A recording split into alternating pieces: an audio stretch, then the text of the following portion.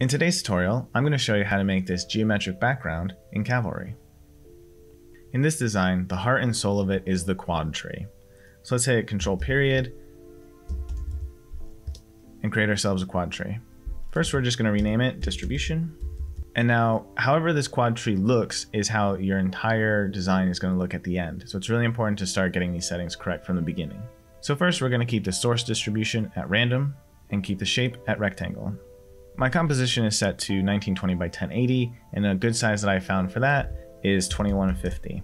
And if you hold Alt and then hit Enter, it will add that value to both inputs at the same time. Next, we're going to increase the count to 125, and the seed will adjust later. We do want to use probability. We'll set that to 0.5. The threshold will keep the same at 0.5 and 1. And then this size down here should match the same size up here. So we're going to put 2150 here, Alt Enter, and this is our base quad tree distribution. So what we can do is we can zoom out, and the reason that this is so much bigger than the composition itself is because if you try to do a widescreen ratio with the quad tree, you'll see here that each individual cell starts to get smushed and it doesn't look very good. So I've just found keeping it square is the best. Now what I like to do is to readjust the quad tree so that it's close to one edge, and this way that most of the cells will be within the composition. Next, we can play around with the seed to try to find an interesting composition. I like finding ones that have at least one big square. I don't like having more than that, but it's sort of a personal preference thing. But just keep in mind that this layout will be what your final thing looks like in the end. Okay, so with that set, let's pick some colors. Now I have a color palette that I already like to use, but if you don't have one and you struggle to find good colors for your work, a great resource for that is coolors.co. On coolors.co, you can either use the generator to kind of make your own palette, or what I like to do is explore the trending palettes. So this is a page where other people make palettes and then they upload it, and it's a great source of inspiration for colors. So as you're looking on here, just kind of find some colors that you like, and for this project, it's good to have some contrast in your colors, some dark colors, some light colors, things like that. For this project, we're going to have two color arrays. One of these arrays we are going to call the base color array, and this is going to hold your darker colors and will be used for the background of the piece. This one we will call the shape color array, and it will be used for all the shape colors. For my particular design, I'm going to have 3 colors in each array, but for yours you can have as many as you want. This is something that you can play around with at the end stage to tweak your design and make it look exactly how you want it to look. When you have a color array and you push it through a duplicator, the default behavior is that it will use the colors in order per index. So in this case, it would go 0, 1, 2, 0, 1, 2, 0, 1, 2. And sometimes that can start to look a little repetitive. So what we want to do here is in our index, we're going to go to add behavior and add a random node. Now, when you're using a random node on a color array, you need to make sure that the minimum and maximum are the correct range. So it defaults to 0 and 10, but what that would do is any number above 2 would just pick the same color, which means that this color would be picked way more often than the others. So for both of these arrays, I want to have mine set to 0 and 2. The other thing that's important to do here is to name them. So this one I'm just going to call shapes color seed. And then this one we will call base color seed. And what I want to do is take the seed value here, right click and add to control center. So what that does is it puts these attributes up here, and so then later on we can mess around with them to change our design without having to root through a bunch of different folders and subshapes and stuff. Next, we got to make some shapes. These are the shapes that I use in my design, and as you can see, a lot of them are just the basic primitive shapes. None of these individual shapes themselves have to be very fancy.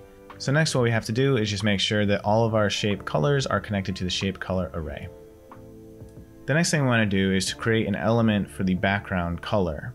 And that's as simple as just creating a rectangle shape and connecting our base color array into it. Now, if we take a look at the example again, you'll see here that there are these extra color blocks on top of everything.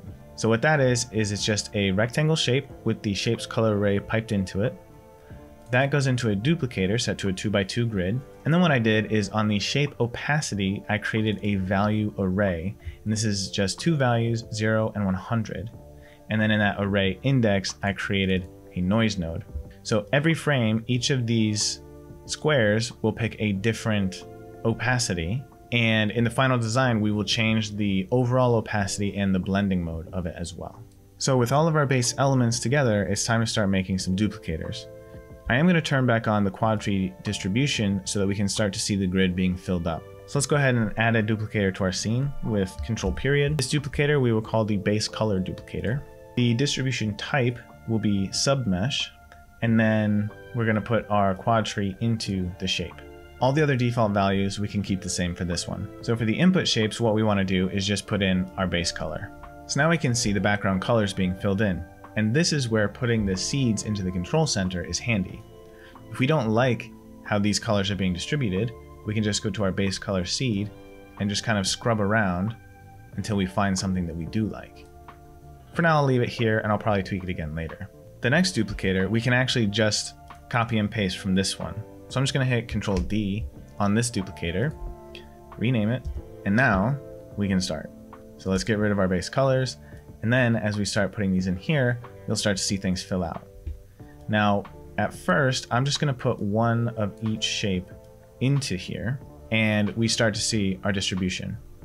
However, this is a completely even distribution. Each shape will be in there the same amount of times, and we may not always want that. So what you can do is, if there's a shape that you like more, such as leaf, if you just keep adding those in, then now leaf will be added in more times than the other ones. So I'm just going to pick a couple of these, put in some more shapes. And now the other thing that you can do as well is if you click on this little yellow tab here, you can see all the shapes that we have input. And just by moving these around, you can start to see them change where they are there. So for instance, if I don't want this diamond to be in the big space, I can shuffle these around until the diamond is somewhere else. The other thing that we want to do with this duplicator is that all of our shapes are kind of exactly the same every time. And that gets a bit repetitive, especially here where you see 3 of the leaf shapes in a row. So what I'm going to do is I'm going to come down to Shape Rotation, right click, and do Add Array, and add a value array to this. In this value array, we're going to have 4 variables, and they're going to be set to 0, 90, 180, and 270. And so you can see that some of the things started to change a little bit, but what we need to do is put a random node on this index. So we're going to uncheck auto index, and then in the array index, we will right click, add a behavior, and go to random.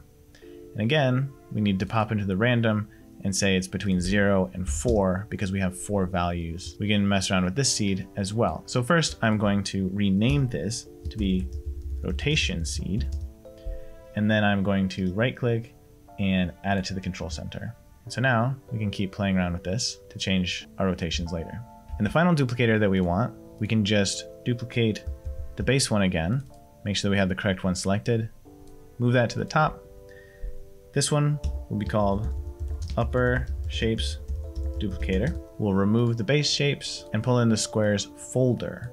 We want to pull in the whole folder so that everything gets pulled along correctly. Now you can see that this is kind of a huge mess, but what we're going to do is we're going to set the blend mode to overlay. So that starts to make cool color variations within the shapes themselves. So now what we can do to try to finalize our design is we can scrub through the timeline frames, because the overlay pattern is set to a noise node, which changes based on frame. And then we can also play around with the seeds. So our base color seed, we can find something a little bit better, our shapes color seed, and finally the rotational seed. So this is just the basics of setting this up. It's really up to you at this point to either add new shapes, add more colors, play around with the Quadtree design, all of those different things, just make it your own. If you learned something, go ahead and like and subscribe, all that good stuff, and I'll see you next time.